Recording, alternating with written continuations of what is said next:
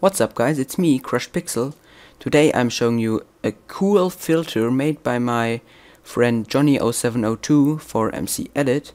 What it basically does, it just takes every spawner you select and puts it into one small cube, so there are no spawners spread all over the map or where you don't want to have them, but in one place where they are easy to handle, and it's just really useful. I'll show you at an example of blocks of iron falling down around this sky island, because I thought that would be a cool effect, and maybe some of you wanted to make something like this too, just blocks spawning in the air and falling down then.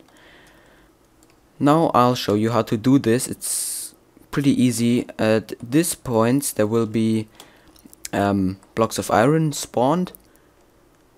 I'll copy, clone them all over the map so they don't just fall down at this place, because that would look somewhat ugly, but all around the map. First we need to have a falling entity. I'll take some sand to make that, because sand just falls in Minecraft, and I can apply Sethblink's change entity properties filter to that sand, to that falling sand entity, to make it a stone one. So I'll just make this sand fall by destroying the block underneath, and then I'll quit Minecraft and head over to MCEdit. Okay, you have to quit it right before it touches the bottom, because else it won't be a falling sand entity anymore, and we don't want this. Okay, now in MCEdit, you see this red block there. This is the falling sand entity. Let me just select it. You have to select a little bit around the entity, because there are MCEdit bugs with selections and entities. So just do it this way, then use the change entities filter by Sethblink. Because we want to make the entity fall down, you give it a velocity of -1. The speed of falling down will increase anyway while falling down, so -1 is fine. The falling block idea will be 42, because 42 is always the right answer, and because it's block of iron, and I want blocks of iron to fall down because it looks pretty cool. The falling block data is not important now, but if you want, for example, mossy stone bricks instead of default stone bricks have the ID of 98, and if you want, instead of default stone bricks, you want mossy stone bricks, you just make a data of 1, so they will be mossy. But that's not important right now, because there's only one type of iron block in Minecraft. So apply that filter. Now this entity is a falling iron block entity. You now want to copy this entity all over the place, so it should be there, and there, because you don't only want one falling block of iron entity, of course. So you copy this one and paste it here, there, around here too, and just everywhere you want to have it. Okay, now we're done with this part. Let me just save it. Now we'll select the whole thing.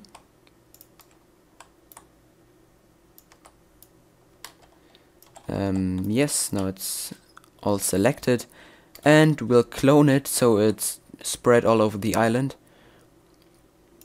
Okay, I want to move it by 11 blocks, because that's the width of that selection, and repeat it so it's just everywhere over the island. Is this enough? Nah, Let's just do it once more. Okay, that looks fine. So let's have that cloned. Oh, it's already selected, that's great. And we'll clone it another time, this time in the other direction. Okay. And make it spread over the whole island too. Okay, that looks fine. Clone it again. Yeah, it takes some time because it has to repeat the whole thing over 20 times, so you have to wait a couple of seconds. Let me save it again because MCEdit sometimes crashes and I want my data to be saved when it crashes. Okay, now we have a lot of entities, of falling block of iron entities. I'll just deselect that, and because I don't want the blocks of iron to fall on the island and just stay there because that would look really ugly, I'll just delete the area above the island.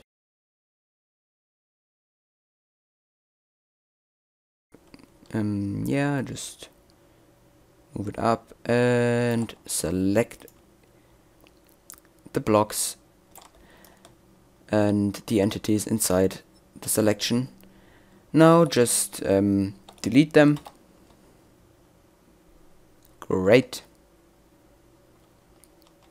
And delete the entities too, make sure you don't forget that, because else the entities would be there too and that would be somewhat bad. Okay, let me save it again. This will take some time, but yes, it's done already. Then select all the entities. Now, I mean all the entities, so everything. We will create spawners out of that, so there will be falling iron blocks all the time, not only once, because that would be not what we want. Is it selected behind there too? Yes, it is. Okay, go on filter and create spawners. Include position data means that the falling blocks will spawn where they are right now, so this means they won't spawn around the spawner, but where they are right now. Apply the filter and there will be a lot of spawners now. Okay, and next we take the change spawner properties filter, because you want to spawn them repeating a lot of times. You make the minimum spawn delay 100 game ticks, the maximum spawn delay 200. The current spawn delay is fine. Spawn count 1. This is because you checked the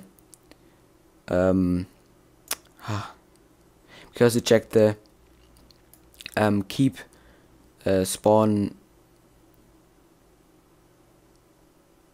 count. This is not important. Entity cap is not important too. Detection range, this is really important because you want to spawn them all the time, even if there are players not within a range of 16, which is kind of unlikely when they are somewhere in the redstone thing, where we'll put them later.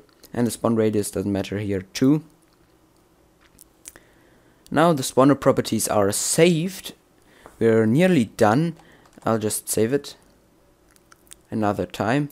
We'll just delete the stone underneath because we don't want that to stay there. Okay, now it's just the stone selected and delete. Great. Now we'll take Johnny0702's filter called move spawners in block. You can make the cube selection checkbox to make a cube out of that. This is what I recommend for most purposes, but you can make a height too, so it's just 2 blocks high, and the rest of the coordinates are made automatically. I'll keep the original spawners so you can see the difference between it, and I want to have it a cube. So run the filter,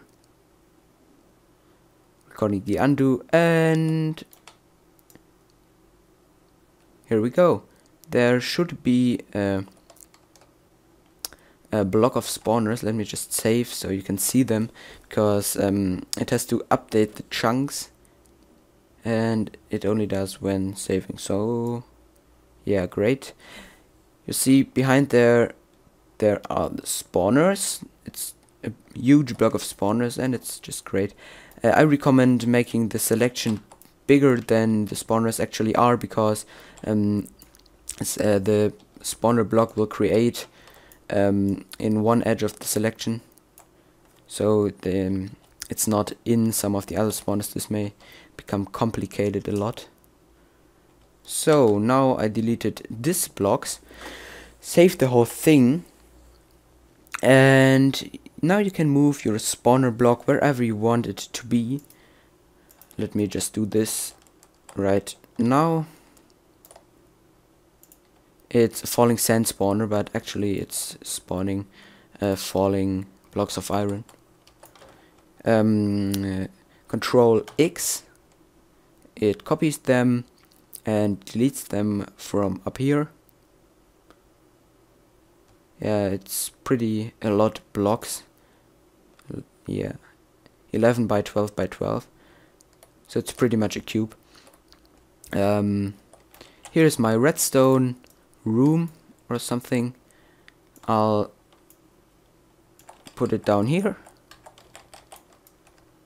so you shouldn't see it later from down the island. So this should be fine, or one higher. Just move it wherever you want. I'll put it down there. Okay, that's fine. So I hope you liked this little tutorial on using these filters, and the filter downloads are in the description. I'll just import that one, and I'll show you in Minecraft what it actually does. Okay, so that's the final result. You see there are falling iron blocks around this island. Yeah, you can only see them for around 32 blocks, because they are entities and you can't see them on a longer distance, I think. Yes, yeah, here they become invisible, but I think that's fine, because it works anyway. I hope you enjoyed the video, and see you next time.